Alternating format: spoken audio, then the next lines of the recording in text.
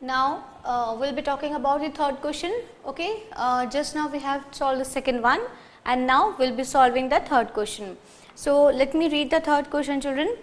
The third question is force of friction a contact force? Okay, like what is asked over here, like whether this frictional force, okay, is a contact force or it is a non-contact force. So we all know frictional force is purely a contact force, isn't it? So what we will write? Yes, answer number third. Yes, isn't it? As they have not asked like explain or something like that, no word is there, okay, but still I will explain it to you why friction is a contact force, student, because we all know friction cannot exist until and unless there is contact between the two surfaces, isn't it? If the contact is there, then only the two surfaces, okay, then only the two surfaces, because of the roughness of the two surfaces, the hills and valleys, between the hills and valleys the interlocking is formed, and that only give rise to frictional force, isn't it? So frictional force cannot exist without contact, isn't it? So what we will write? Yes, frictional force is a contact force. But they have not, see, every time I tell this that the answers what we write always depends upon the marks and the way it is asked. If this question comes in one word answer, or say 1 mark answer, half mark answer, okay, then it's okay, or else then you have to explain by giving some example. So what example can you give, children? You can give many examples which we have discussed, isn't it? So any one you can discuss over here, and again then you need to write that frictional force cannot exist until unless the two surfaces, okay, two surfaces comes in contact, because frictional originates only due to the roughness of the surface, okay. And what happens when the surface is rough? The interlocking takes place between hills and valleys, okay, and thus the frictional force is created. So I have written yes, and I have explained also, so I hope you will be writing this answer by your own, isn't it? So now we will talk about question number 4th. Okay, we will talk about the question number 4th now, children. The question number 4th is what is a lubricant, okay. Now children, what is a lubricant? Only this much is the question. Now if you all remember, we have discussed about the lubricants in the chapter. Now whenever the friction is there, okay, whenever the friction is there and when it exceeds, then this friction has to be reduced. Take the example of even your the latch of the door. When the latch of the door, okay, it doesn't works properly, it starts making certain kind of noise. Take the example of the fan. When you switch on the fans and when it makes several different kind of noises, then what we do, a very simple thing that we all that, isn't it? When your vehicles make certain produces different kind of noises, then what has to be done, children? It has to be oiled. Then even the grease is used. Grease is also kind of a lubricant, okay. But where and why it is used, lubricants? Just now as I told, lubricants are used in different vehicles, in different machines, and it is to reduce the friction, isn't it? It is to reduce the friction. Now what actually how this lubricants reduce the friction? So just take the example, like suppose this is one surface and this is the another one, okay. Now take the example, like suppose this is the part of the fan, and again this is a part of some of the fan itself, and these two are getting rubbed by each other, okay, and so the friction is created. Now what will happen, children?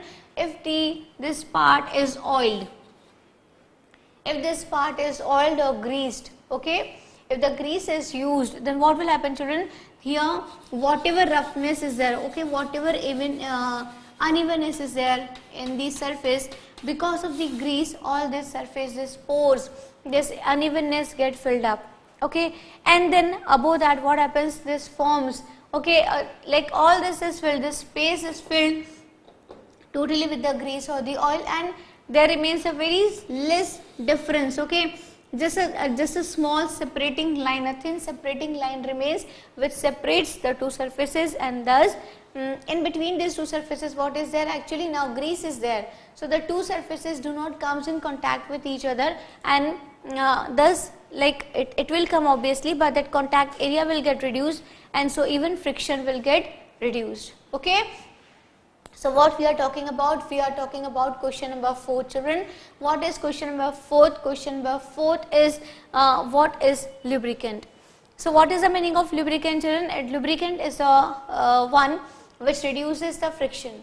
And what are the examples of lubricants? Maybe grease, oil. And how does it work, children? When lubricants are used, say for example grease or oil, they fill the surface between the the gaps between the two surfaces, and again the surface becomes very smooth. Okay, that unevenness gets converted into smoothness. Okay, and then what happens? The contact area get reduced, and so friction also get reduced. Okay, so we'll write the answer. It is fourth one. It is about lubricants.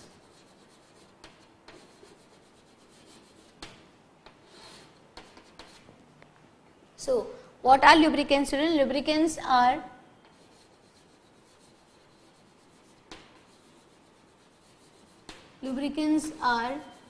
used to reduce friction. Okay, lubricants are used to reduce friction. How it is used? Lubricants like oil or grease is used between two rough surfaces. Okay, so now when it is used between two rough surfaces, so what will happen? So the lubricant fills the unevenness of the substance. Okay, unevenness of the substance, and thus reduce the friction.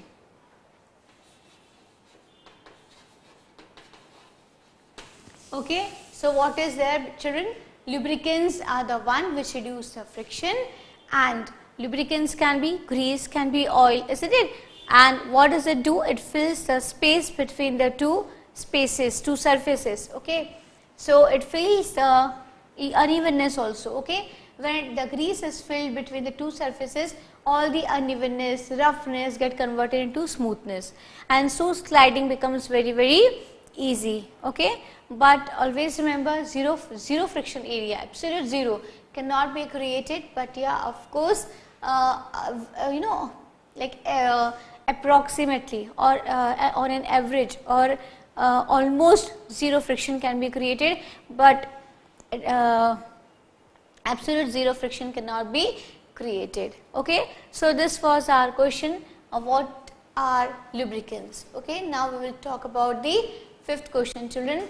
First I will have to rub this part. Now we will come to the fifth question. Before discussing fifth question, I will just rub this thing. Okay, so we will talk about fifth question, children. What is rolling friction? Okay, so we know that rolling friction, we have studied about the three frictions. Okay, first of all static friction, then sliding friction, and then rolling friction. Isn't it? We also studied that static friction is the highest one. Okay, the maximum friction can be seen, observed or felt where? In the static friction. Okay, what is static friction? That means when the body is kept and is not in motion. Now what is sliding friction? It is lesser than the static friction but more than the rolling friction. And what is this thing sliding friction, children?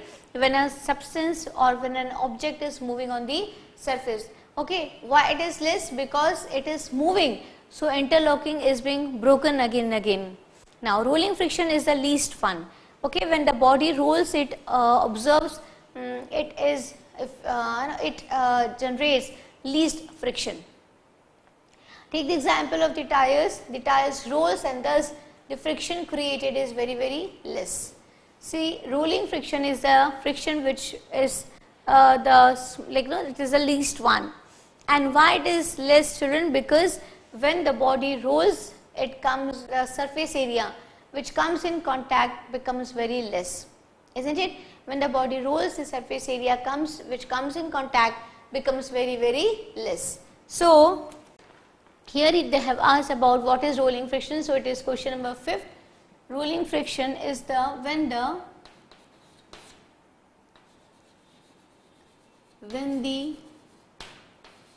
body rolls on the surface, then it is said to be a rolling friction.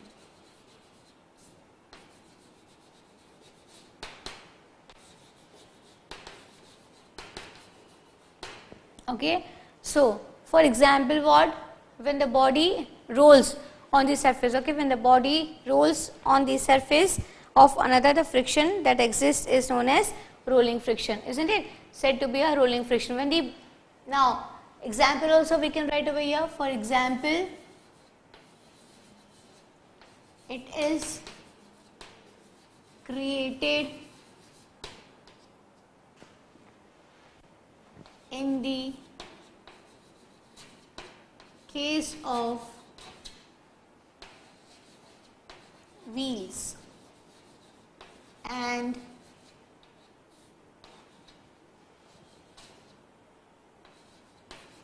ball bearings.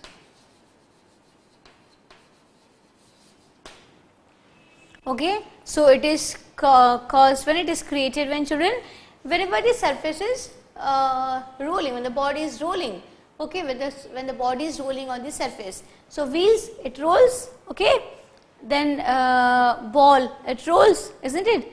So that is the reason. Okay, now we'll come to the next question, question number 6. Okay, so what is question number 6, children? The question number 6 is,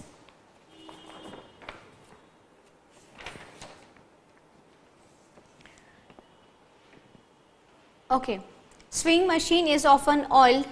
Why it is oiled? Just now we studied about the lubricants, isn't it?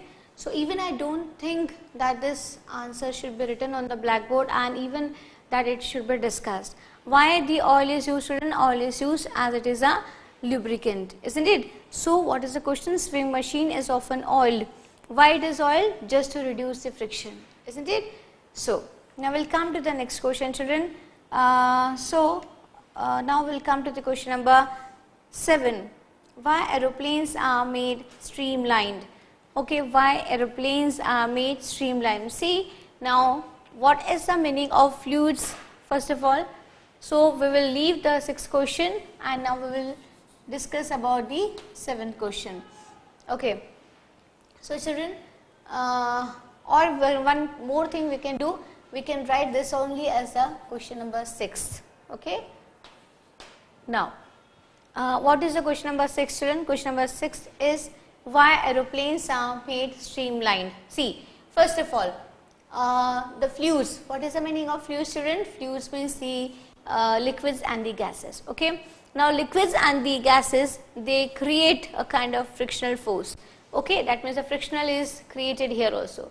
Now this force, the friction created by the fluids is known as drag force. Okay, now when the drag force has to be reduced, when we want this drag force to be reduced, so what has to be done, children? The body's shape has to be changed, because by changing the shape of the body, the drag force can be reduced. Okay, and so the streamlined shape is being given to the aeroplanes or the boats, because then these solid bodies moves in the air or the water, and thus to minimize the drag effect, drag force, the body is designed as streamlined. Okay, so what is streamlined, beta? Oh, children, okay, it happens as sometimes, like we get a feeling that we are teaching, not in front of camera, and we are there in front of children only, students only. Okay, okay. So now question number 6 is what, children? That why the aeroplanes are streamlined. So fluids, always remember what is the fluid, children? Liquids and gases are known as fluids. Okay, and the force created by the fluids is known as what? Drag force. Okay, fluids create the frictional force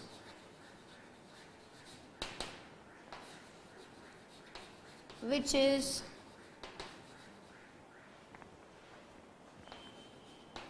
called as fluids drag force.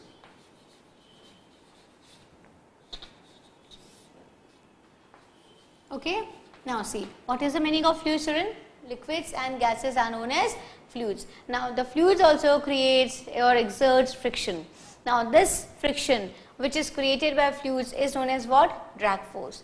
Now drag force by giving spatial shapes to the body, the drag force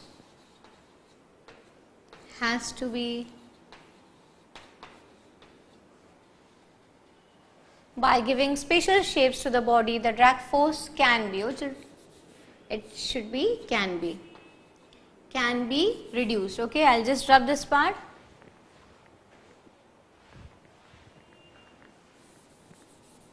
Okay, so by giving spatial shapes to the body, the drag force can be reduced. Okay, can be reduced. So aeroplanes are made streamlined. So aeroplanes are made streamlined. Okay, now if you want to elaborate this from here also, then you can elaborate, isn't it? So what was the question, children? The question was why the aeroplanes are of streamlined shape. Okay, so why the aeroplanes are of streamlined shape? Because first of all, the fluids produces drag force. Okay, now what is drag force? The fluids, when they create frictional force, that is known as drag force. What are fluids, children? Fluids means the gases and the liquids. Okay, now the friction is created by the liquids and gases also, and this friction is known as drag force. Now this drag force can be reduced by using some special kinds of shapes.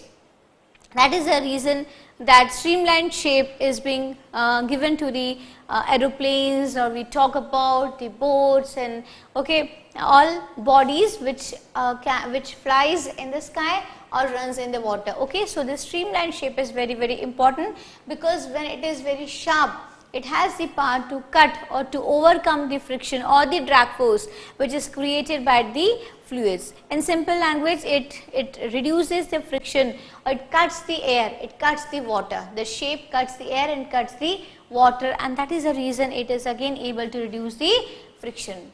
So this was about the question number 6. Now actually 6th question we have discussed earlier, and so I have given this question number, I have written 6. Okay, to the I have given question this question as I have written this question as question number 6. Okay, so now we will move to the next question, children, but before that please note this so that we can proceed to the next one. Okay. So now we'll talk about question number 7, children. Now what is question number 7? What is question number 7, children? Okay. So it is how can we reduce friction? Okay. It is what? How can we reduce friction? So one way of reducing friction just now we studied, isn't it? We studied that by lubricating, isn't it? By the use of lubricants or by lubricating we can reduce the friction. So what are the other ways by which we can reduce the friction? The other ways by which we can reduce the friction is polishing, painting, isn't it? And even the use of ball bearings, or even by using the wheels, isn't it? So just I'll write the sentence: friction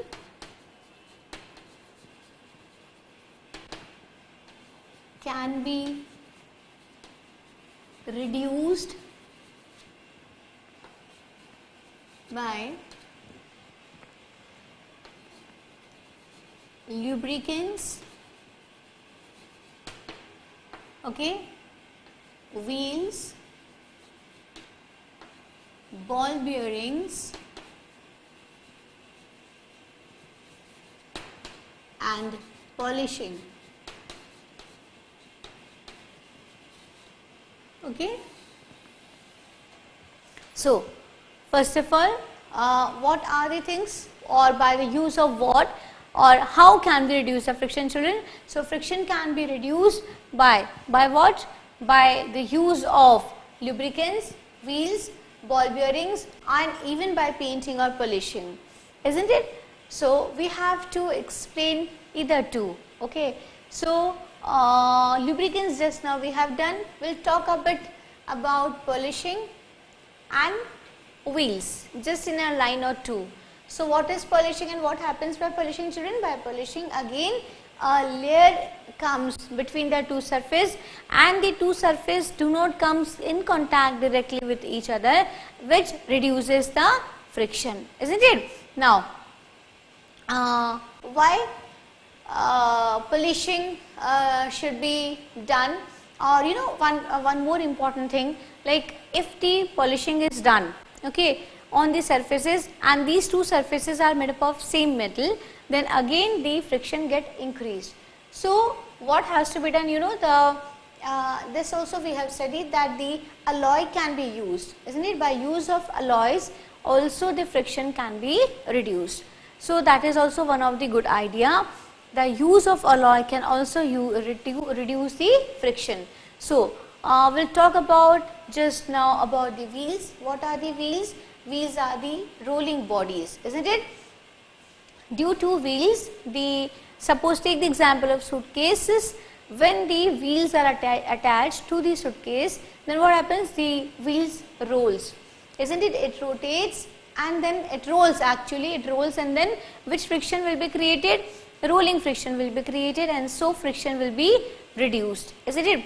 And thus the friction whatever is created over here will be lesser than the other friction, because sliding friction is not there, static friction is not there, rather rolling friction is being created. So it is the which kind of friction? It is the friction which is a situation when the least friction is created, isn't it?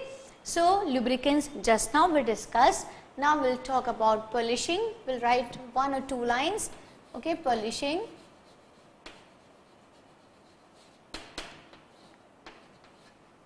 By the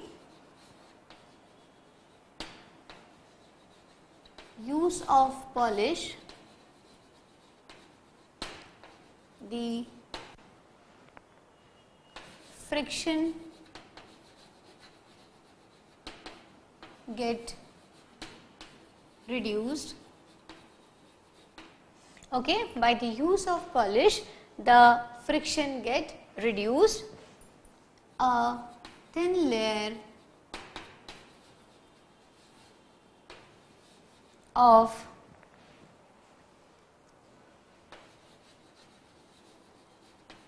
polish do not allow the surfaces to come in contact Okay, so polishing, by the use of polish the friction get reduced. A thin layer of polish do not allow the surfaces to come in contact and make the surface do not come in contact directly. Okay, write directly, surface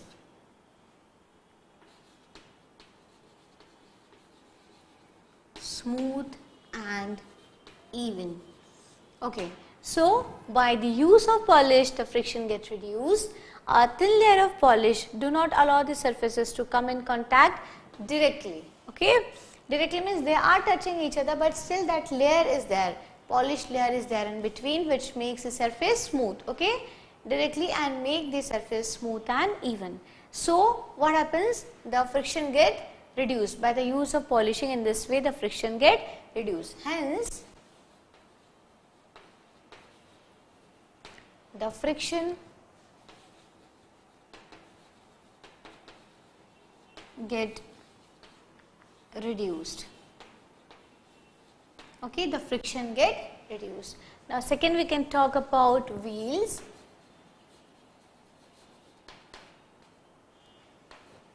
By the use of wheels,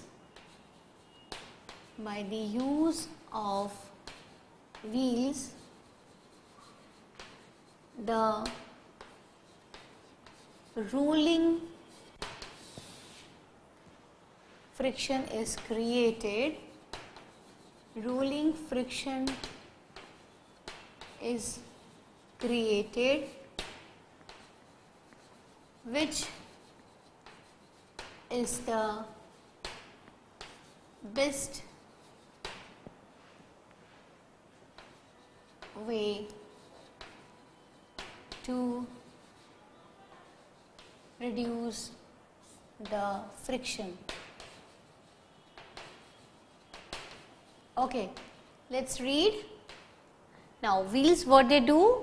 By the use of wheels the rolling friction is created, which is the best way to reduce the friction. As, why children? As rolling friction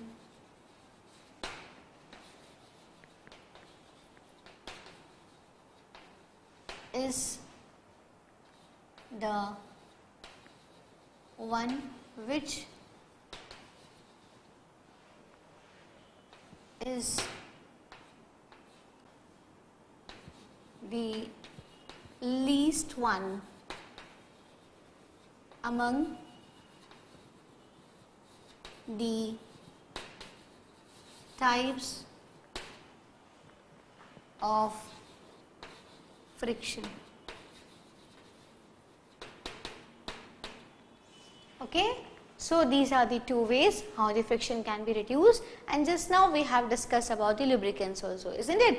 So what is the question all about? The question is all about that how one can reduce the friction. So how the friction can be reduced, student? Friction can be reduced by the use of lubricants, ball bearings, okay, and polishes, wheels. All these are the ways to reduce the friction. So we have discussed over here too. Polishing. Polishing means what? To just cover the surface with the help of some polish. Now what happens in this? The two surfaces, between the two surfaces the polish is there, and so it reduces the friction.